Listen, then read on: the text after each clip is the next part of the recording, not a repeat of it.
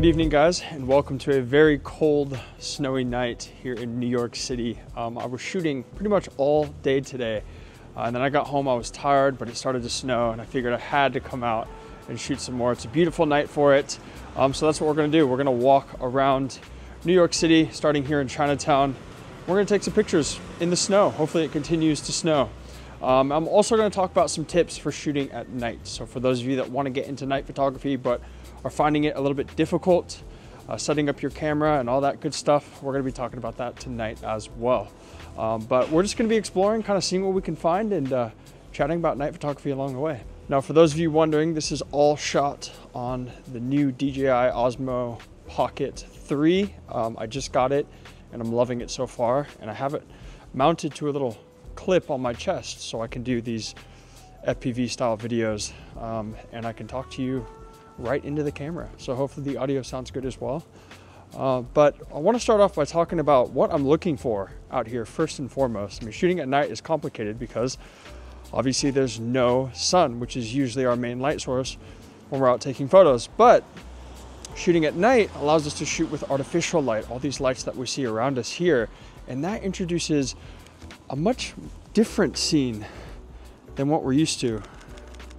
And it presents some scenarios where the light is kind of bending and shaping in all these different ways, and it's coming from all these different sources, and they're kind of clashing into each other, and some colors really pop while other colors just die off into the dark shadows. So it leads to some really interesting shooting opportunities, and the first thing we need to look for is, of course, these artificial light sources. And that's exactly why I came here to Chinatown, where these artificial light sources are absolutely everywhere, and it looks beautiful. All these different signs, the light posts, and the snow adds a really dramatic element to it as well. Thank you. What a nice guy. Just stopped his car for me. What a legend. Oh, we have a person coming. That's fantastic. Okay, that's pretty cool. I really like these old storefronts here. I think they just look so cool with the light kind of falling off into the sides. I'm starting to get a really nice dusting out here. Look at this. It's so pretty. Now, of course, high school me would definitely draw something in that, and I'm going to let you guess as to what I would draw. But I'm turning 32 on Friday, so I'm going to be the mature adult that I am, and I'm not going to draw that thing onto that car hood. I'll let you use your imagination. I really like this storefront here. It looks pretty cool. I love shooting with this lens. I'm shooting with a 35 f1.4, and I've been shooting with a 35 for years. One of the reasons why this lens is so good tonight is because it has a maximum aperture of f1.4, and that's extremely useful for shooting at night because it's dark, and a wider aperture, which is a lower number, means more light is going to enter our camera through that little hole in your lens. So shooting with a prime lens like I am now makes it a lot easier to shoot at night, especially if you're not using one of these, a tripod, which I begrudgingly took out with me tonight because I know that there's going to be some scenes that I come across tonight that I would really love to shoot at f5.6 or at f8, and without a tripod there's just no way I could do that. And that's because when you're using a tripod, you can set your shutter speed to pretty much whatever you want. You can take a 5, 10, 20 second exposure and your photo will still be nice and sharp. Whereas if you're hand holding, you can really only slow your shutter speed down to about 1/60th of a second before you get camera shake in your images, and it just doesn't look that good. So shooting with the tripod allows us a lot more flexibility when shooting at night, and that's why they are and forever will be a necessary evil.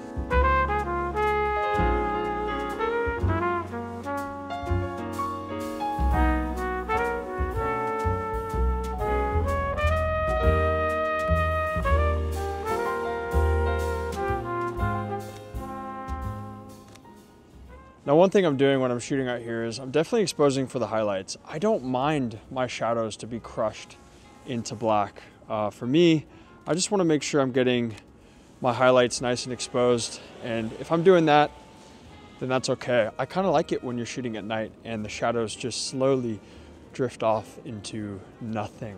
I think it looks really cool. Now I'm looking for this street. There's a street that kind of curves here in Chinatown, and there's not many streets in Manhattan that curve. Maybe a handful. The whole city is built on a grid, but here in the downtown district, there are a few streets that curve, and it looks pretty cool. So there's I think it's over here, and I think it might be pretty cool to shoot at night. So just trying to make my way over there and try and find that. I think I see it. It's across the street.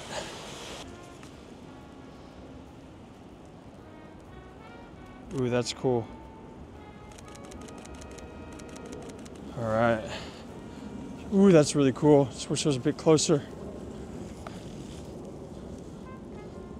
It's like so bright. Cheeky little crop.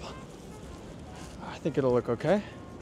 All right, we found the curved street, and it looks pretty awesome, not gonna lie. I gotta say, my body's warm, but my hands are not. So this curve right here, apparently there used to be all these gang wars, and because the street was curved, a lot of people got shot because they could hide behind the curve. Kind of an interesting place, and it's desolate, which is honestly really cool. I want to shoot this scene in a few different ways. There's so much going on here. So I'm gonna bust out the handy tripod and play around with some slow shutter speeds here and some small apertures. All right, let's get the 2 seconds off timer on. I'm shooting at f5.6, 1/8 of a second. And I'm shooting at 500 ISO because I think this camera just handles really well at 500 ISO. I don't feel like I need to go much slower than that, but I wonder how this will look if I do go slower. Oh, look at this up here. I like how these lights look up top here.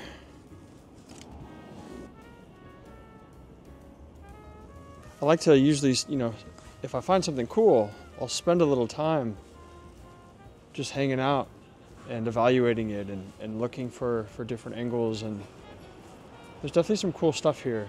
Oh, you know what? This tuxedo sign is really cool.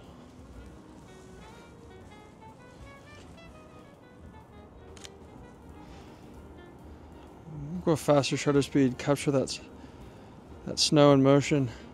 So I'm actually glad I just shot this at f1.4 because there's snow in the foreground that's super blurry. Oh, it looks so cool. I like this photo. I need to shoot this vertical orientation as well, so I'm gonna take this off my tripod. And so I decided to put away the tripod, and the reason for that is because I just took that photo of the tuxedo sign and I shot it at f1.4, and I really liked how out of focus and how shallow the depth of field is with the snow. So because the snow is snowing everywhere, it's snowing in the foreground, and that means the snow in the foreground is gonna look nice and blurry and out of focus when you shoot it at a wide aperture like f1.4. So I think that photo is really cool. Probably one of my favorite photos of the night. And we're really just getting started.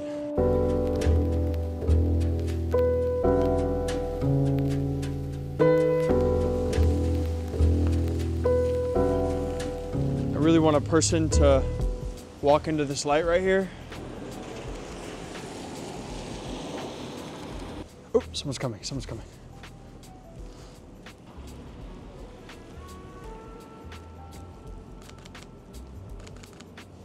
Got it, it was a couple. They came through. The couple came in clutch. So we're entering the neighborhood of Tribeca now. And the reason why I walked over here is I felt like I needed a change from Chinatown. Just hustling, bustling still. Not really, it's pretty quiet. But I wanted to shoot some different architecture. I'm just not really sure if I'm gonna find some light here. It's pretty dark, and I've already had to raise my ISO quite a bit. It's about 11 p.m. now. But hopefully there's some residual light lurking around. Now, one of the reasons why I came here was for this really cool tower. There's a person.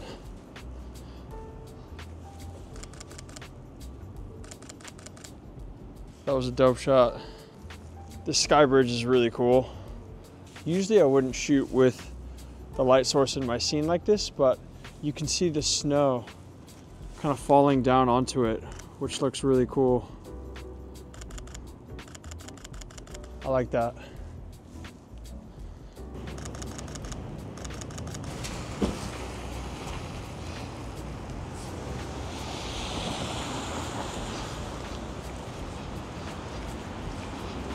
Hey guys, so I am back in Thailand now, and watching over this footage, I realized there's a few things I didn't say that I would like to talk about in regards to night photography. The first of which being shooting in the snow. I realized very quickly that using a faster shutter speed just looked so much better because it captured that snow in motion. And I did bring my tripod out and I shot those photos on that curvy street at night, but looking back, I really liked the images that I shot at faster shutter speeds and lower apertures because it froze that snow in the sky, and that's a good pun, but it really brought out that snow in the sky, and I think it looked so much better than when I was using a slower shutter speed. So going off of that, I want to talk about how you can set up your camera for night photography because I didn't mention that too much while I was out shooting, and I want to give you a more detailed kind of breakdown of how to choose each one of your camera settings while you're out shooting at night. And as I'm talking about this, I will play some more footage over the top because I still shot a lot that night and I want to show you guys some more of those images. Now, shooting at night is basically manual mode on hard mode. Because there's so little light to capture, we need to make sure that all of our camera settings are nice and balanced to capture everything in the way that we want to capture it. So we're really pushing our camera to the limits when we're shooting at night, but it's not that hard once you grasp a few of the basic principles.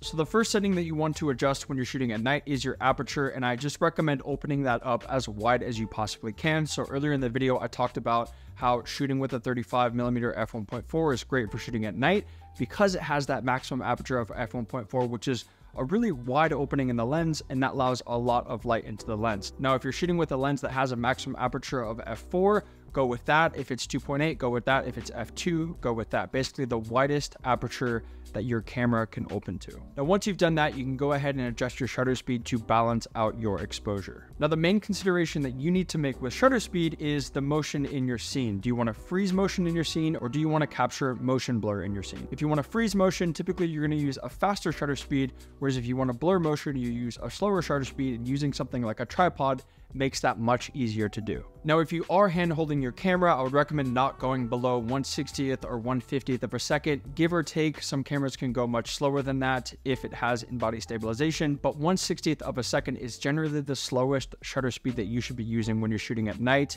handheld. Now, if you do both of those things and it's still too dark outside, then you can raise your ISO to 400, 800, 1600 to balance out that exposure and make sure you're getting the shot. Now, I think a lot of people are really hesitant to raise their ISO. They think it's the worst thing in the world to have noise in their images, but I've shot images at 6400 ISO and they still clean up pretty nicely, especially if you run them through the denoise AI feature in Lightroom. I think it looks great. Image quality isn't the end all be all. The most important thing in photography is capturing a mood, a vibe, a story in your images. So don't be afraid to raise your ISO if you need to. Later that night I was shooting and it was quite dark, so I did have to raise my ISO a little bit, but I'm still really happy with how some of those images came out. But that's the gist of shooting at night, and of course there's more complexities involved in this. You don't always have to be shooting with the widest aperture on your camera at night, but generally speaking, that's going to give you the best results if you are working in low light scenarios. And then making that consideration with your shutter speed. Do you want to freeze that motion? Do you want to blur that motion?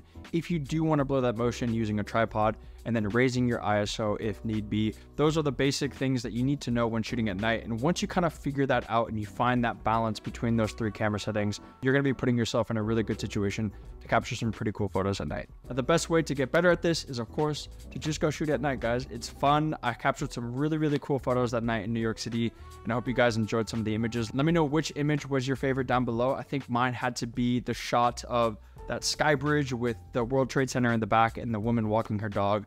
Absolutely love that image. I want to spend more time editing it, but I think it came out really good. But thank you guys so much for watching. New York was dope, and I have more New York videos coming soon, and I will chat with you guys in the next one.